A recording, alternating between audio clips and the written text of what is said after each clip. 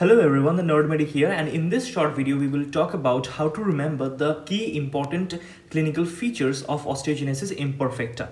So osteogenesis imperfecta is also known as the brittle bone disease. So from this brittle bone disease part we can remember the clinical features, which are basically brittle. From brittle we can understand the feature that is blue sclera.